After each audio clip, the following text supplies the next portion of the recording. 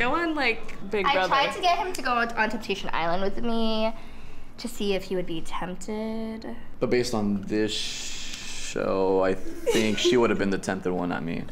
On that note. I think it's time to cut. That's a wrap on Shannon and Anthony. There we go.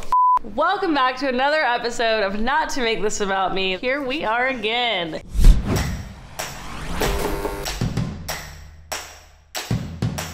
Today we are with reality TV's favorite couple. Oh, yeah. Do you love that intro? No. Because it's so false. Shannon and Anthony, thank you so much for coming. Thank you for having us. Okay, so we need to start with how you guys met. You guys met on Are You the One? We met because of Are You the One. Show. Okay. So we were on different seasons. What's the difference? I was on season 5, he was on season 6. I literally should know this. But Should we know? It's okay. Continue, it's fine. But yeah, we met through that. Mutual Are You the Oneer. Go ahead and Because, continue to explain. So it was through a guy, Dimitri. He was on my season. Okay. Oh, I remember him. Yeah. Oh, you met him. And he knew Shannon already. Okay. Crush on me. Yeah. I love that. Yeah, which Stirring is up the weird. pot. So then one night he was out and I saw her like on his Instagram story and I was like, that's bae, whatever. And then she DM'd me like within like 2 minutes. Within Around 2 there. minutes? I would say about Not 2 minutes. within 2 minutes. I would say about 2 minutes. It was 5 is too within, much. like- I'll say 2. It was within like 30 seconds. But it's like whenever it's like nighttime, like especially if you're out. Yeah. I was at a bar, she was at a club. I was actually out with like another guy and I DM'd him and I was like, hey. Shannon. Loyalty. Okay, so what I want to get into is X on the Beach, because obviously that is, I don't know when this is going to go up, but it's like just happened, it's going on, I don't really know. What is that experience like? It's definitely a roller coaster because we're portrayed so differently than how we actually are. And I mean, you can only blame editing so much, but I'm not a crazy ex-girlfriend. I'm crazy, but not that crazy. not like stage 5 cleaner status like they're making me look. Maybe a 4.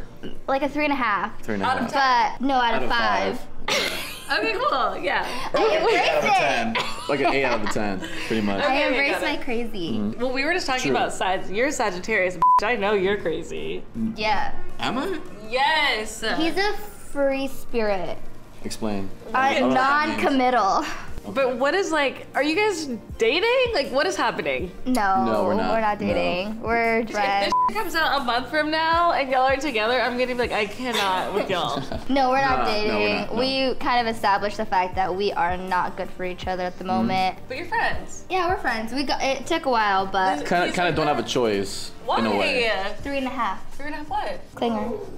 Come on. That's one of them. Got it. But every time like the show airs, should I the just- whole like LA cast gets together to watch it. So it's like if we hate each He other, just we can't can't be those two. It's okay. Stalks me at work. Stalks me at my I'm with house. She won't let me leave. So Locks the door. I ship That's it. happened. I'm so annoying though. I love it. I love annoying relationships. Like, I'm not like, yes.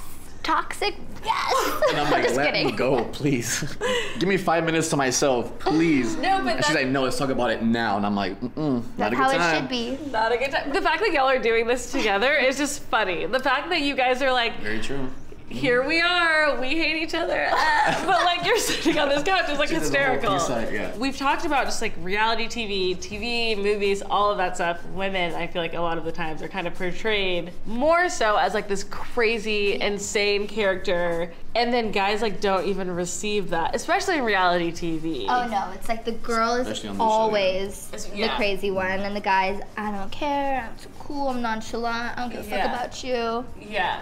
What is that like though? Because I mean, in your day-to-day life, that's probably not what you're experiencing. But then you go on these shows and then you seem like this completely different person. Yeah, it's like twice now that it's happened that I've looked over the top, all crazy about a guy. And it might be Yeah. because I'm a Taurus and I'm a ride or die, very loyal person. Well, to a fault, I feel that. You know, it's, Leo quality. it's really bad. Not to make this about me. You know? But I don't know, just for some reason I'm just always portrayed like that. But maybe it's because I love hard and Yeah. it's like a love-hate quality. Yeah. If you're super vulnerable, TV will take advantage of that for sure. I need to learn how to be an actress because that's the only way I'm gonna make it out in You this did world. pretty good acting on the show. It wasn't acting. When you were crying, but there was like no tears. That was the Botox. It wasn't letting me cry. But tears, dead Botox serious. doesn't stop the tears. It literally was like frozen, and I'm like, I can't. You're like, I have no emotion, but I'm sad.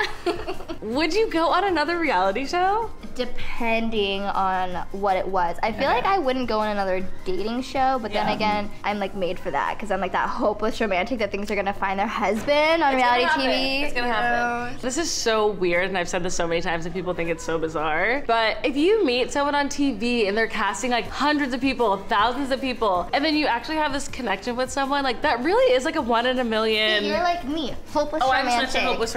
It's annoying. I cry about everything, so I'm like, oh. Crying to me is a way to express myself that some people just maybe don't understand. I cry very easily. We need to look at your chart. Yeah. Anything you I say. think he has like a Cancer moon because he's hella emotional. Whenever you go on there's these reality shows, do you feel like you're playing up a character? Or I know they cut a lot of things out, but do you feel like you kind of know what you're expected to be like, so you act that way more? Because everyone's different. I feel like a lot of people go onto the show and they're like, I'll do whatever will get me the airtime. Yeah. Versus, I think for us, we're ourselves on TV. Yeah. But we're clearly getting airtime. And we've been on episodes By since day being one. ourselves. Versus we're the worst people to watch, but we've been the main ones. But it's like, Yeah. Y'all are not the worst people to watch. I fucking love y'all. based on Perception of the outside, based away It's like you have the people that love you, that feel for you, that are like, I've been in this situation, I feel for you, I hope you get out of it. And then there's people who are like, I've never been in this because I probably never had a boyfriend in my life and I don't True. I don't care. You know what I mean? So it's just you get so many different perspectives and you have to just remember what you signed up for and you have to just take the bad with the good. Take the good with the bad. I'm like so sensitive, I would die. All the people that are like trolls that watch the show and you feel like they don't understand the dynamic of the show, what would you say to those people? Like obviously they don't actually know you. Well, it's actually kind of funny because whenever people troll me, I used to be really sensitive and now I'm like, I troll back. And so someone messaged me or commented on my post something like, you're embarrassing, this and that, and I just literally was like, you're a weirdo, f off. And they were like, that was so mean and rude, I can't believe you would say that to me. And I'm like, did you see what you said wrote to me a paragraph and took 10 minutes of your time to tell me how much you hate me and I'm embarrassment. Meanwhile, let me just troll you back, and they just get so sensitive about it. You cannot feed into it. That's like the last thing, like, because once you feed into it, for one, they're happy they got a response back, so they can just like screenshot it and show their friends, and like, oh, they responded back to me. Yeah. And the other thing is like, it could be a 13-year-old behind a phone. That's so true. And all their profiles are fake, and it's like, you know, I never feed into it, and like when we were like together, I always told her like, don't feed into it. And she used to get so upset about it, and I'll get upset because I'm like, it'll ruin her whole day. Yeah. And it'll be a good day, and she'll read one message. It's our second show based on relationships, you know, and it's like, just gotta let them be, let them talk, and it's like, any publicity is good publicity. So it's like, keep liking my keep watching it. Like, keep I'm still getting the views. Keep watching me cry. It's cool. So You're still watching you're me. like, I'm still gonna get checked, so thank you.